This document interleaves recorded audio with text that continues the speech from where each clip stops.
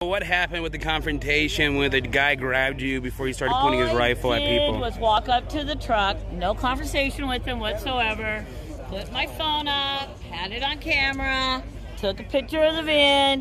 He grabbed me by my head and started choking me and trying to take my phone away.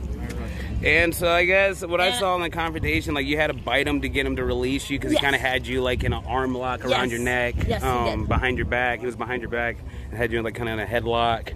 And then he started pointing his weapon at people, and you were able to break away there. And some people tried to disperse the situation, but the guy's right over here in the middle. Take a picture of him. Oh. He's being guarded right now. The Antifa group over here has removed his rifle from him. Yeah. Face down? Huh? Face mask? Not particularly. I heard there's a pandemic. There he is with the Black Lives Matter fist up right now. So, I'm just sending it to the cops.